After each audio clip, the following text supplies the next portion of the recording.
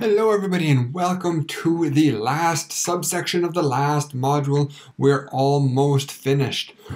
Now we're going to be looking at a couple of things that are familiar.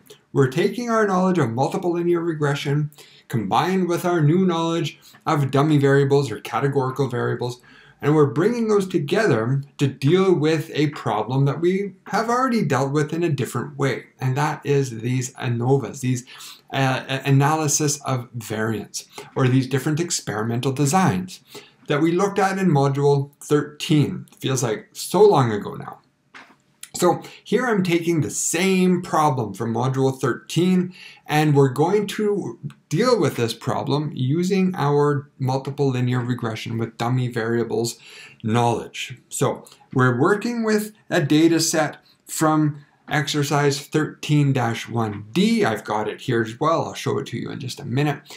In that problem, we're looking at students in different majors who are always complaining or bragging about how difficult their field of study is relative to another.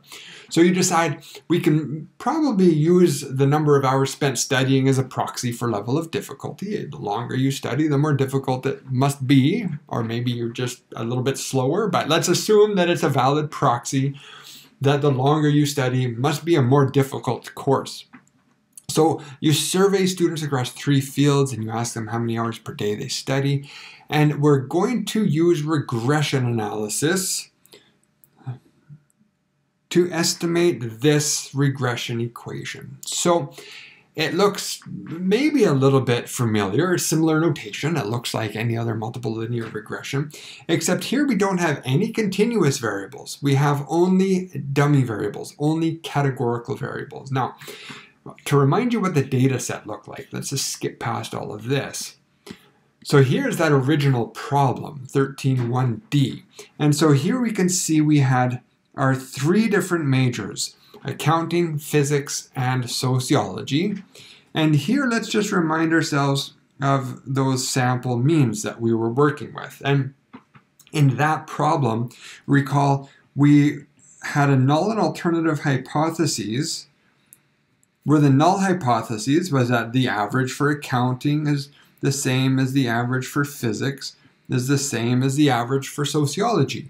And the alternative, of course, is that not all are equal, or at least one of them was different, right? So this is what we have already done using that analysis of variance methodology. Now, up here, we have this regression model that, as we can see, has only 2 categoricals. Well, why is that? Remember, we have K equals 3 categories. We have accounting, physics, and sociology. So like any other model that incorporates dummy variables, the number of dummy variables is K minus 1, because there's always that base case scenario against which we compare the other levels of the categoricals too. So in this exercise, we define accounting to be our base case. Then the second variable, physics, is physics student, and soci is sociology students. So here we have our output. Now, before we get into this output, let's just discuss a little bit how this works. So when we're looking at the expected number of hours, so the average number of hours, our model looks like this. Beta 1 physics, beta 2 soci. Now, we have defined our categoricals. So I have something that looks like this, and then I have accounting, I have physics, and I have sociology. And we have defined accounting as our base case, physics is physics, sociology is sociology. Relatively straightforward definitions. So when we take this and we transfer these definitions over to our model, well then what that means is that the expected hours, or if we put this into a familiar ANOVA type of notation, well, that average number of hours, that's mu A. And if we're looking at accounting, well then physics is 0, sociology is 0, which means mu A is given by beta 0, which means that x bar A must be given by B0, is that point estimate of the population average number of hours that the accounting student spends studying. Now, if we look at the same for physics, so that would be mu P for physics.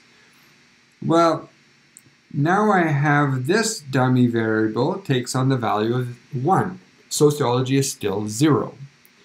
So that means that the average for physics is going to be denoted beta 0 plus beta 1. So beta 1 is really a difference value. It's telling us the difference in the average number of hours that physics students spend studying relative to the base case.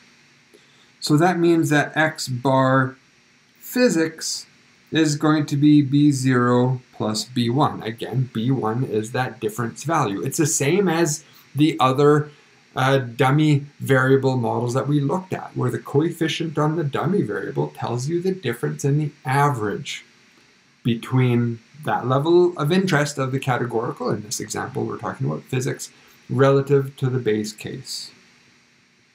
If next I look at sociology, mu S, that's going to be beta 0 plus beta 2. So x bar sociology is going to be B0, B2.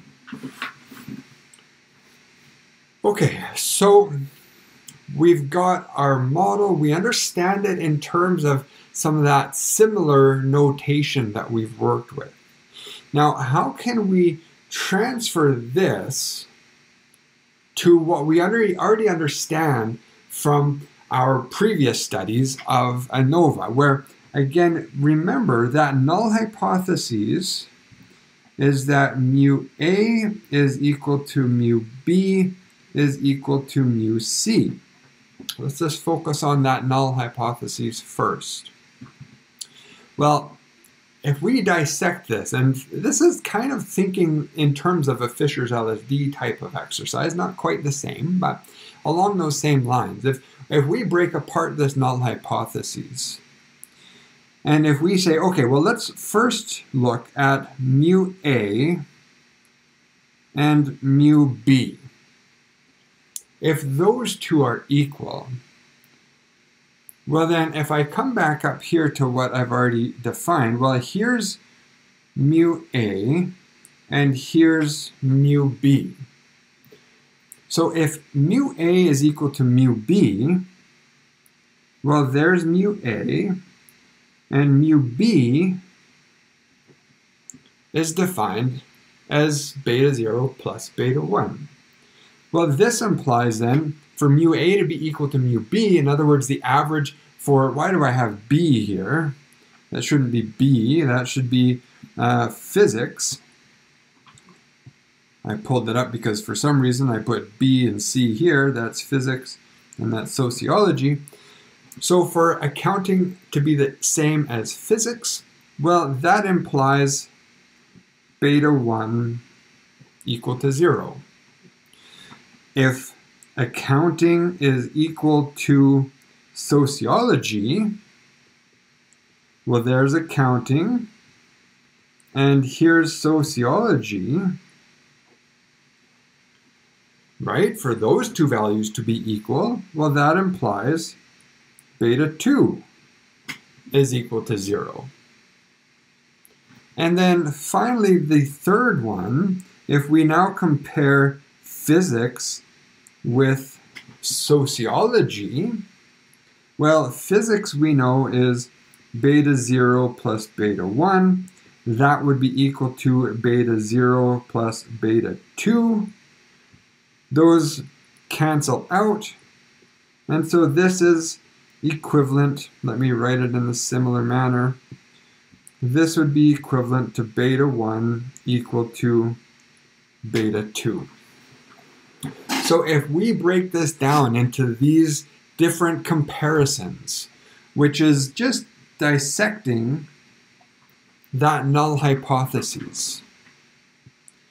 If the null hypothesis is true, and those three means are equal, then in our regression analysis, it must be the case that beta 1 is 0, beta 2 is 0, and beta 1 is equal to beta 2. Well, where do we see that in our regression output? Beta 1 is equal to beta 2, and both of them are equal to 0, right? That's what I'm just rewriting all of these. Beta 1 is equal to 0, beta 2 is equal to 0, and they're equal to each other. So if they're equal to each other and they're equal to 0, well, haven't we seen something like this before? This is the null hypothesis for that f-test. Not all are 0. So that f-test for this model is identical to the f-test from the module 13 ANOVA. You can confirm that this ANOVA that we see here is exactly the same as the ANOVA that we saw in module 13. I don't have the results here to show you. You'll have to go back and look at those results from module 13 exercise. So the f-test in this regression is identical to what we looked at when we did the simple ANOVA back in module 13. Now, of course, you've also seen, as I discussed, some components of the Fisher's LSD. Because here, well, we're making those different pairwise comparisons. And so here I can also obtain those results for the Fisher's LSD. Now, in this exercise, we don't need to even think about Fisher's LSD, because in this exercise, we failed to reject the null hypotheses. Our evidence here supports the null. We have no evidence to show that there's any statistically significant difference in the average number of hours spent studying between these three majors. So because our evidence here supports the null, I don't have to worry about Fisher's LSD. Our next exercise in this module will consider that. So hopefully we can see here how these are all connected. This regression using dummies with the module 13 ANOVAs. Now let's go through and just make sure we finish these off. So here we have 4.27 plus 4.03. Oops, I should put in our variables. 4.03, that's physics, minus 0.47, sociology. Now, remember what we talked about here. All of those point estimates. So this one here, we saw, well, the average for accounting, that must be given by our intercept, which was 4.27. Well, if we come down to our ANOVA data set, there we see X bar for accounting is 4.27. If we come back up here, I should see, well, the average, the point estimate of the average for physics is the average for accounting plus some deviation, either more than or less than those accounting students. Here I see that deviation is plus 0.03, and so 4.27, let's just write this down here. So this was 4.27. Now I have 4.27 plus 0.03. That gives me 4.3. I think there's probably a little bit of rounding error here. We'll be pretty close. And there's that 4.3, 4.31 because of some rounding error. And then up here for sociology, it's the average for accounting plus some deviation from that average. In this case, that deviation was negative 0.47. And so coming down here, 4.27 minus 0.47, and that gives me, I think I'll have a little bit of rounding error here as well, 3.8, and there we have 3.8. So everything is as we expect it to be. Of course, you can also find the point estimate of the difference between physics and sociology as well, and we've talked about how to do that in the previous exercises. All I need to do is take that estimate of either one of them. Let's take for physics, which is B0 plus B2, and subtract the difference of sociology, which is B0 plus, oh, I made a mistake. This is plus B1, this is B0 and B2. So those intercepts cancel out. So this gives me 0.03 minus that negative 0.47. So that gives me 0.5. So this tells me that on average, physics students are studying half an hour longer than sociology students. So that's my point estimate of the difference between physics and sociology. Okay, so we've gone through, let's see, we've got part A, we've written our equation. Part B, so we've talked a little bit about what these coefficients mean. Let's just go through and be clear. So physics students, they study 0.03 hours longer than accounting students on average. Sociology students, they study on average 0.47 hours less than accounting students.